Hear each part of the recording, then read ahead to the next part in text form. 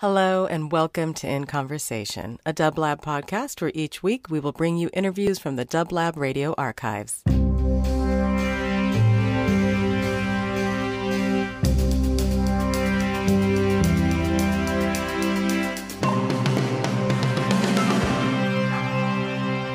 Well, my name is Elvin Estella. I go by DJ Nobody or Nobody on this station that we call Dublab.com. And on this beautiful Sunday afternoon, I am so pleased to announce that we are interviewing Miss Linda Perhacs.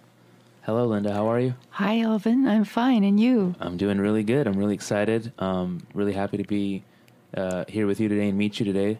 And, of course, Linda Perhacs, the creator of the album Parallelograms, which I'm sure many a Dublab listener have heard on this radio station, if not around the world.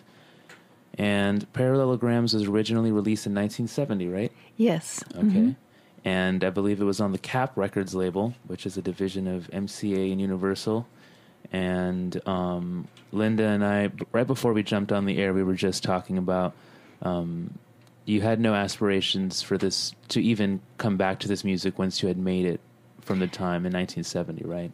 I think it'd probably be best to say I had no aspirations to be center stage performer, but to share ideas with people either musically or through the work I do, which is more of a healing work also.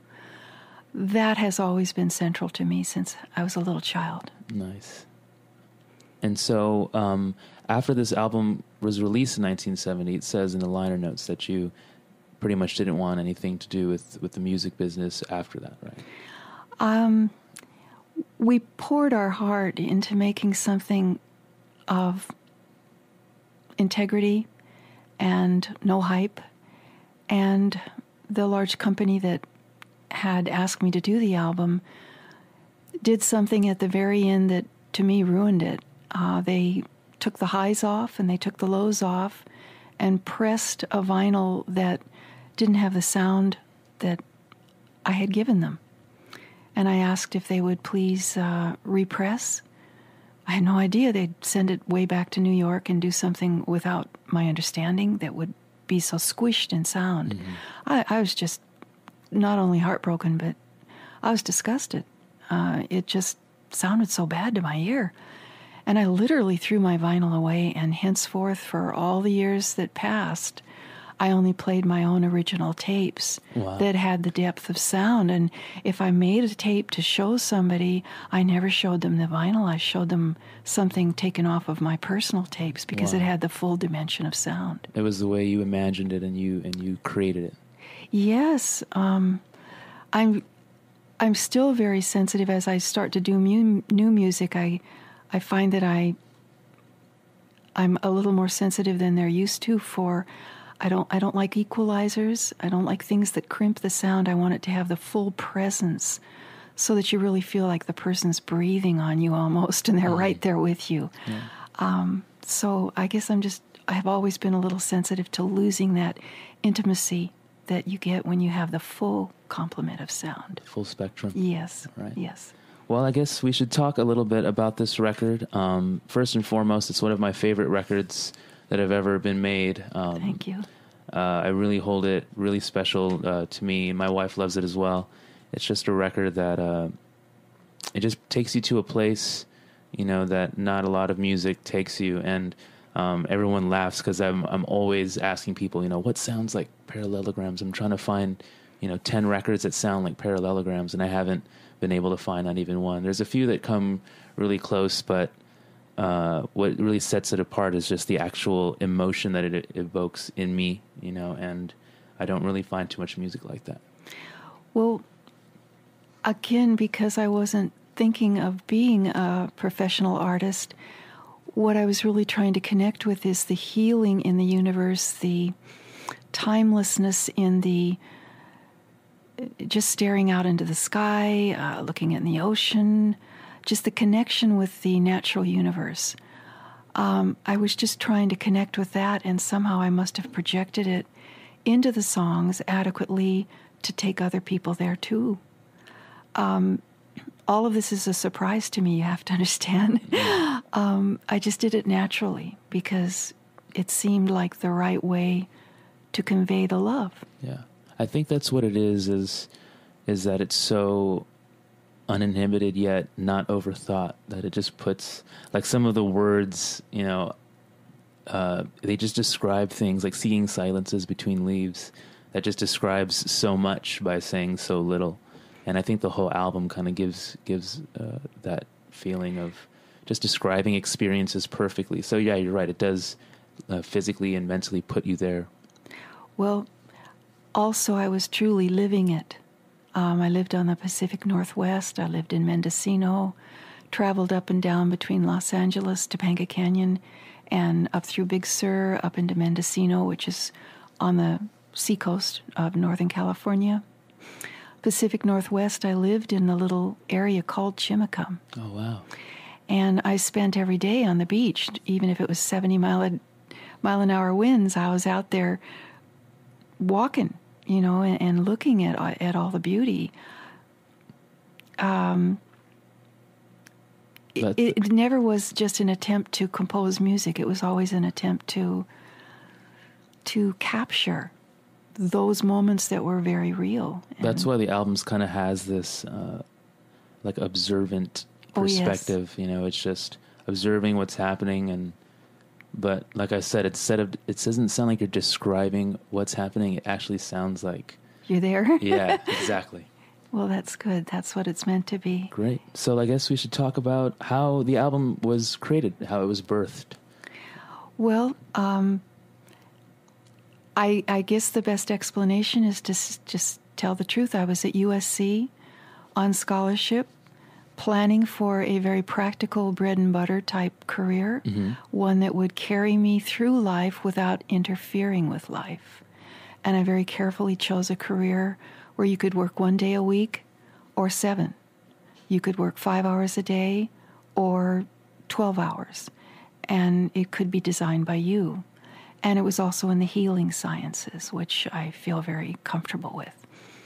So I met an interesting person when I was at USC. It was a young artist, product designer, toy designer, sculptor, painter, just magnificent talent. And he took me into the wilderness in places I'd never been before. I lived in Mill Valley and walked through the redwood country as a child, but this young man took me to really wild places where I could see wilderness for the first time. Like real nature. Oh, yeah. We didn't go to parks. We were so wild it was hard to get to. Wow.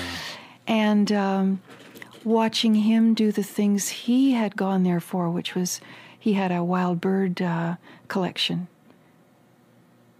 to bring the birds back to UCLA, where he lectured in the design department on aerodynamics. I just began to write songs. There were so many hours spent out there, I just thought, well, poems, songs, and it just began to happen. Yeah. And then when you say songs, were you just writing the words out, or did you have the melodies in your head as well? Or, how was that? At first it was poetry and just lyrical. And then it merged into songs when I took my first guitar lesson. Wow. You have to understand, I have a musical gift, and I've had that since a child. But it just almost exploded on me from the minute I touched a guitar. Oh, wow. That's amazing. So. Okay. And let's see. So that was around, what year would you say that was? Is that 69 or 70? Around 69, right? Because the album was out in 70. Yes. Okay. And the fellow that actually produced the record and urged you to actually start recording these songs into a full album, how did that come about? Well, my straight job or my daytime gig, whatever you want to call it, was as a dental hygienist, and I worked for a Beverly Hills periodontist, which is a gum specialist. And he had hired me as a student at USC. He said, as soon as you graduate, will you come and work for me? I had no idea he had a very swank office in Beverly Hills. High-profile patients from all over the world, royalty, consulate generals, very well-known entertainment people. So from day one, I was swimming in an atmosphere of very high-profile people. But I loved it. I loved especially the creative ones. So I would always ask the creative people, how's your project going? You know, how's that script? How's that piece of music you're writing? How's that last movie you were working on? And I had a genuine interest in their answers. So Leonard Rosenman and his wife were patients of mine. And I adored them both. And he was a composer for movie and TV. And he had so many assignments that needed to capture the essence of the hippie era, which was a very young culture of people doing things not fully explainable to people 20 and 30 years older than they were. So he knew I lived in Topanga Canyon and that I was certainly the right age to understand all of that. So one day he said, I can't believe this is all you do. I said, no, I have a young husband. He's very creative. We travel a lot, and I write little songs. He said, can I hear them? He said, you live in Topanga, you write songs, and you're in your middle 20s. I need to hear these songs. So I gave him a little homemade tape, and he called me and woke me up the next morning, which was Saturday, and said, how soon can you get here? Those are beautiful. Wow. And then it started from there. Correct. Nice. And one thing I really like about this new reissue that we've been talking about on Sunbeam Records is that it gives full credit to the musicians that played on the record. And I've enjoyed this record for years now, and I never really knew, the musicians that were behind it. So once again, Leonard Rosenman, he was the producer. Yes. All right. And Steve Cohn was the lead guitarist. Yes. Steve was a young man, and like me, totally unknown. He has gone on to be a fine composer and does some very advanced works now. Nice. He injured his little finger. He doesn't play guitar anymore. He composes it in his mind and conducts other people playing. Okay. And how did the band come about? Was that something that Leonard arranged himself? No.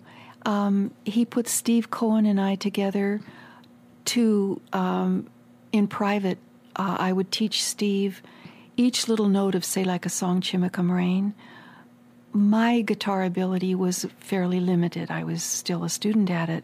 I could compose what was needed, the spaces, the silences, the vocals that would go with it, but I never could play it perfectly. So I had to teach Steve each little note, and I always asked him, please don't overplay it.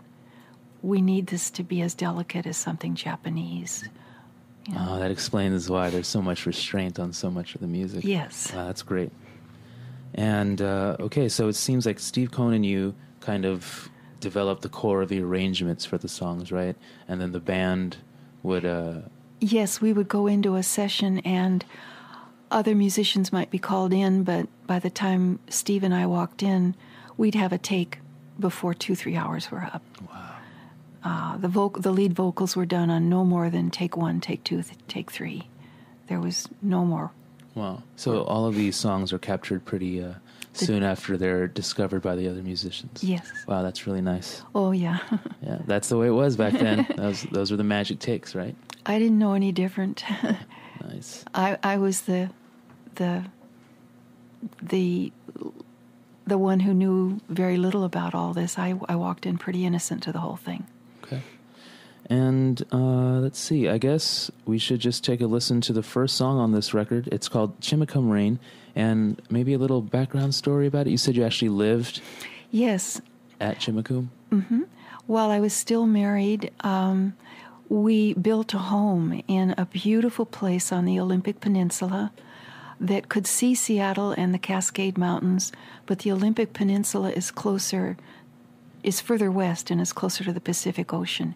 And it's very wild and very beautiful and very rainy. And there's a little place named Chimicum, which is, of course, an Indian word, a beautiful Indian word. And we lived in Chimicum. Wow. And so this song is about that. Mm-hmm. And it's the first song on this album, once again, Parallelograms. And my friend Guillermo Scott Heron is the person who played me this record all the way back in 2003. And I just have to say, for a first song on a record, like, this is the song that'll hook you in. By the 10th second, I was like, I'm sold. So here we are. This is Chimicum Rain from Parallelograms, here with Miss Linda Perhacs on Dublab.com.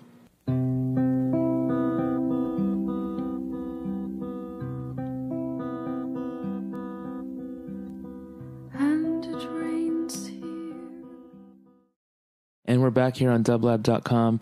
DJ Nobody here with you, and we are very pleased to be with Linda Perhacs. We just took a listen to the very wonderful Chimicum Rain on her Parallelograms album, currently being reissued on the Sunbeam Records label, and it's also finally available on double vinyl as well, right? Mm-hmm. Mm-hmm. And the double vinyl has got all the bonus tracks that weren't on the original album. And you were just telling us earlier that there is a song that's actually included that wasn't on the original album and is the first time that anything that wasn't on the album is available, right? Yes, yes. And that one's called I Would Rather Love. And that was the other thing, is when the last reissue came out, I couldn't believe that there wasn't, one unknown song. And I'm like, man, it's... Well, actually, let me go back a little ways. And the reissue that came out around, 2002, 2003. That was the first one I'd heard. That had If You Were My Man. That one was not on the original album. Okay. That was not on the vinyl. That was a bonus. Yes. Okay. That was hidden in my bedroom for years. Wow. And the song that on this new reissue, I Would Rather Love, same story. It was hidden in my bedroom all these years. Okay. I just brought it out for the first time in the year 2008. So I must have assumed that song was on the original album just because I'd heard it so much, but didn't make the connection. Wow, that's amazing. So this is the brand new reissue of this album, and it's cleaned up, right? It's mastered off of your tapes. Yes, the ones that you would listen to. It's my masters. Yes. Mm-hmm. Wow. So this is definitely the way this album is supposed to be heard. Yes, it has the full complement of sound. It hasn't been crimped. No highs, no lows taken off of it. All right, there you go. So, of course, all of us here on the station are huge fans, but I highly recommend this album to anyone who doesn't know it. And now that there's the definite version out, you should definitely pick it up. So I guess we left off the creation of the record, the creation of Chimicum Rain. How were some of the lyrics? I guess I want to just find out, we are obviously, your inspiration is like nature, but how did they come to you? Was there a heavy editing process, or would you just kind of write stream of consciousness and let it be? Or stream of consciousness, and then I would go back and distill it. But the initial writing would always be without any concern for spelling, grammar, sentence structure, just to capture feeling. Okay. And then I would go back with a red marker and underline the haiku phrases, the essence, just the hot spots that would capture the whole feeling of the piece. Mm-hmm. Yeah. And if you distill something from like 3 pages down to 1 page, down to half a page, using that method, you will have lyrics. When you finish, you will have a good set of lyrics. Wow. If you do that. Okay, that's a good formula that I can start incorporating into my. It works for everybody. Try it. All right. And I guess the next song I kind of want to talk about, or it's actually the name of the album, but where does that come from? Parallelograms. Thank you for asking. When I was taking so many science courses and biology courses, I was fascinated with all the crazy Latin derivatives where they would string words together like little trains with boxcars on them, and these little words would dance in my head at night after all that studying, and I kind of liked them. They were sort of playful. Mm-hmm. I had no idea that the true meaning of the word parallelograms, that there's a galaxy in the shape of a parallelogram. I learned that just a few years ago. And that the parallelogram shape is very similar to the DNA molecule. Oh, wow. It's a helix. It's a spiraled, almost helix. I didn't know that. I just liked the word. And I liked the danciness of it. And I liked all the little syllables that were... The euphony of it? Yeah. I just liked the idea. Mm-hmm. I had no idea there was a deeper significance. But... I was playing with the word and playing with a Celtic melody on a 12-string guitar in my kitchen at night in Topanga Canyon. And I kind of liked the little Celtic sound. And in all honesty, I was driving the Ventura Freeway, and I looked up and I saw, it looked almost like an aurora borealis. It was a beautiful, beautiful vision with me driving after being over at Leonard Rosamond's house. He and his wife were showing me music all day. I was just infused with music. Mm-hmm. And it was maybe 1 o'clock at night. Only coffee in me, I promise you, very tired. And I'm on the Ventura Freeway trying to get back to Topanga Canyon, and all of a sudden I saw like just a gorgeous visionary light thing in the sky. I couldn't believe the beauty. I pulled over to the side of the road and tried to scribble and draw what I'd seen. I knew I was seeing something in physics. I knew I was seeing wavelength of both color and sound wave. I knew I was seeing them interpolate with one another.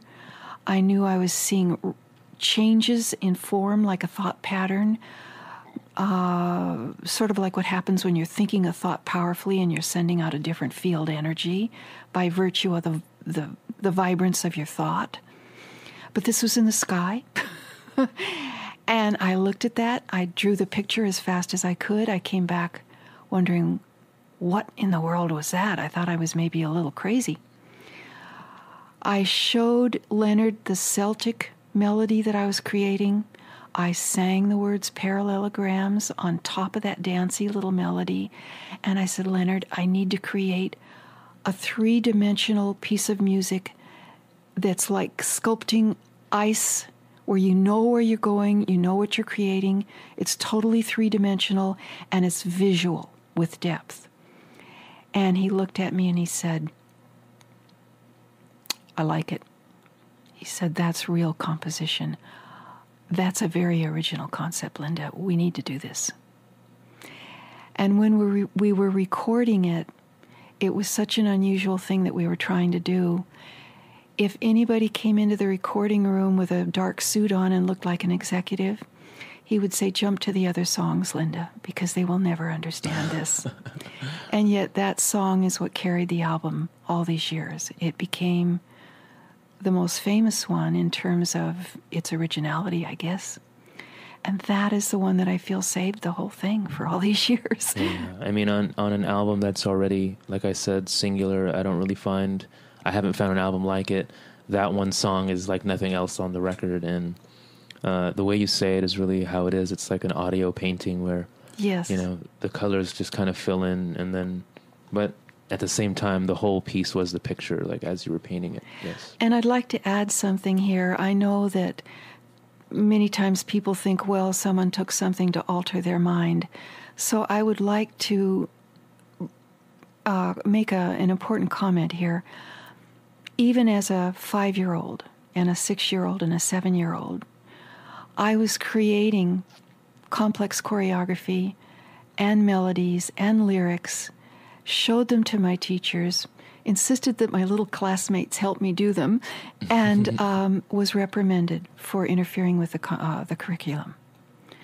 But the original spirit in my whole being was creating complex 3-dimensional form music, even as a tiny child. In addition, I also would see choreography at night in little, I can't describe it, but I would always fall asleep at night seeing choreography in like little digital figures. And I just knew where to place dancers and things because I would see it every night till I fell asleep. And in addition to that, I have seen field energy around people and thought patterns where somebody's thinking something. Even in my healing work, in the room where I'm trying to take care of a patient, I might see a thought pattern that the patient has no idea what I'm seeing. So this sensitivity to wavelengths, whether they are musical wavelengths, color wavelengths, all those things that anybody's capable of seeing, somehow I was sensitive enough to be seeing both that and the physical plane reality and begin to understand where it all comes together. Wow. Is it something to do with synesthesia, maybe, where you can hear the... Synesthesia is a man-made word, and I'd like to be very careful with it because many of the people that use that word don't know what they're talking about. When you see a thought pattern emanating from somebody, you're seeing the wavelengths that they have created by the vibrance and the intensity and the focus of their thoughts, which is electromagnetic energy transmitted by their brain. That can create one type of pattern. There's another type of pattern you might see. It might be a spiritual experience where you're seeing something very high and very, very pure. There's another kind you could see that's coming from the opposite end of the universe, and it could be quite scary and very dangerous. The main thing to understand is that these wavelengths are everywhere. Dogs hear sound wavelengths that we don't hear easily. That's an example of their capacity to hear, which exceeds ours. Some people are very sensitive. They are working off of these wavelengths simultaneous to the average person. It's like the idea that no thought or no matter really dies. It's always around. It's just about being sensitive to tap into that. We are all capable of tapping into it. Absolutely. It's part of our being, but perhaps we don't work on it enough, or it's like our cell phones. If you're in trouble, you grab the cell phone and call somebody who will come and rescue you. I would really like to be sensitive to the needs of all human beings right now on our earth. None of us are protected from catastrophe at this point. We have some pretty violent and amazing things happening in our world. Cataclysmic in many ways, financially, very disturbing in many ways. If you're in trouble and the cell phone doesn't work, and the media doesn't work, and the email doesn't work, what's left to use to call out for help? It would really be a good idea for more and more of us to understand these high-frequency, very real energy levels that we can tap into to just send out a 911 into the universe, and I promise you, you will get an answer and you will get help. I think this is the perfect way to segue into the next song, which is Parallelograms, the title track from Linda Perhacs' album from 1970, the focus of our conversation, and one of my favorite albums to ever be released into the earth. And here it is, Parallelograms on Dublab.com.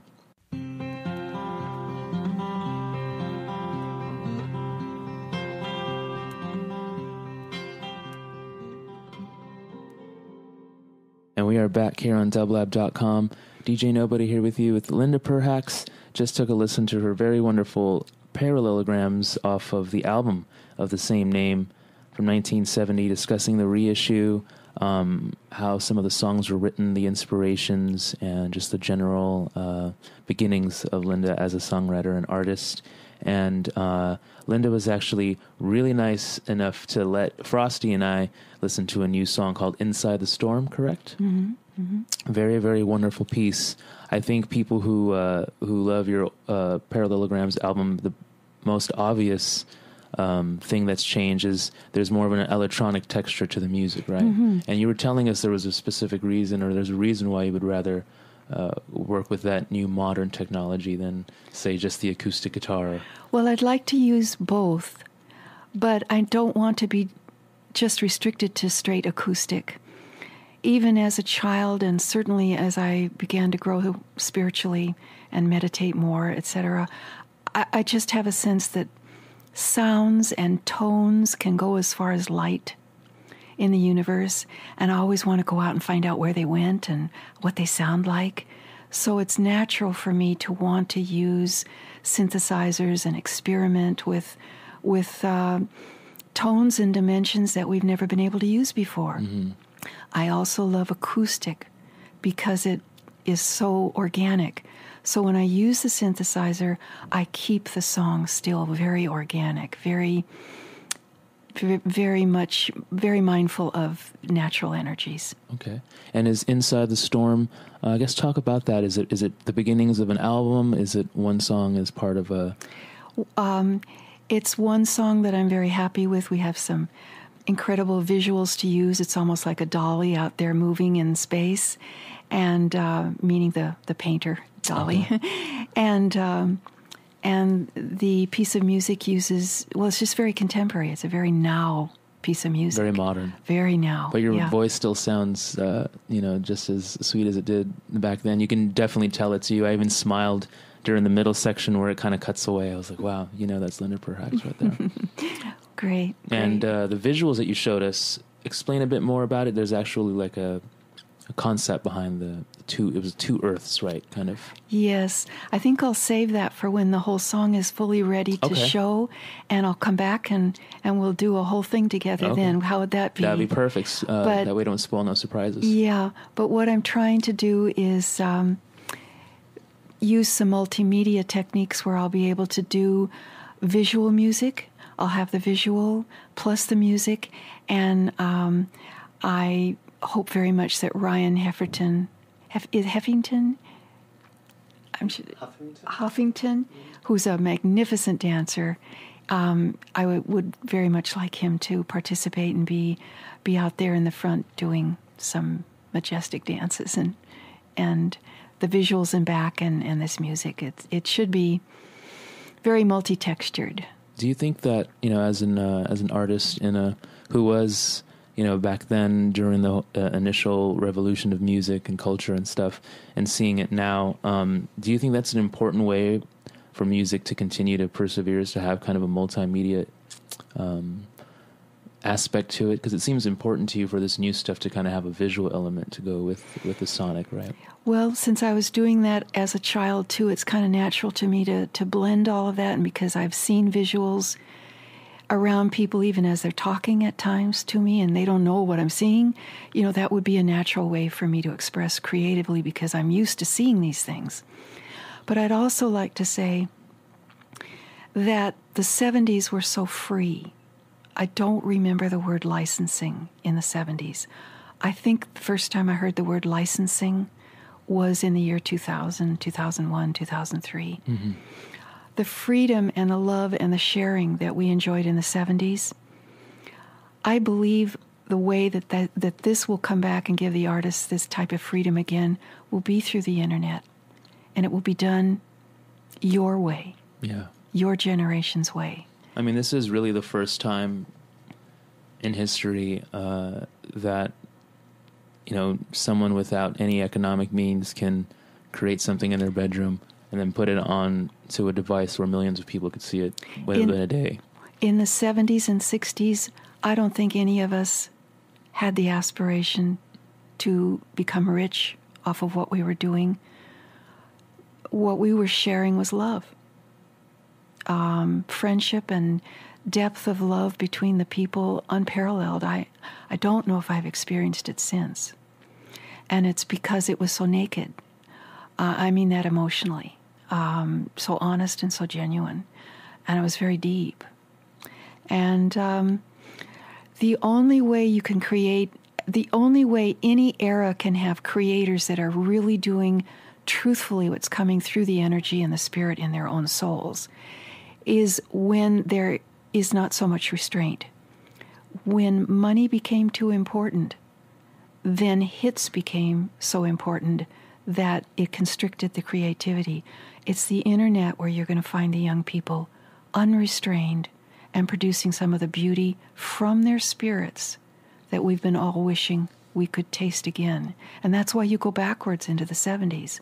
It truly was happening then. Yeah, we were talking about that at the start of the interview, how, we're collectively this generation, and I speak for people probably in their later 30s up until teens, they're all obsessed with that time period. 1965 to 1980. It's the spirit. But more specifically, like we were talking about, was that 66 towards 72, because I guess what you're saying, where people are a collective, and I guess what we really are trying to get at is that you can tell that all the creative people in that span of time were reflecting one consciousness as opposed to now where everyone is so fragmented, you know? Yes. There are some distasteful things that have come out. People say it's okay because it reflects our era. Believe me, when you work through the internet and you have the freedom to just say it like you feel it, I can't wait to hear all that you're capable of doing. That's all I can say. Great. I think that's the way we should end it. You can't end it on a better note, I don't think. So thank you once again for visiting us here at Dublab. It was really enjoyable. It was a pleasure to meet you. And I'm really, really excited that Parallelograms has been released the way you intended it to be heard, because I just think it's an album of really great depth and importance, especially that it came from California, where I'm from, and it still kind of remains a hidden gem. But it's definitely an album that I think can just go for forever and ever. Thank you for giving it to us. Thank you, Ellen. Oh, yeah. All right. Thanks, Mark, for setting this up, and thanks to Dublab for setting this up. I must say it was a very enjoyable day, and it's a day after Valentine's Day. And a woman told us yesterday that yesterday was the official dawning of the age of Aquarius. Wow. Wow, there you go.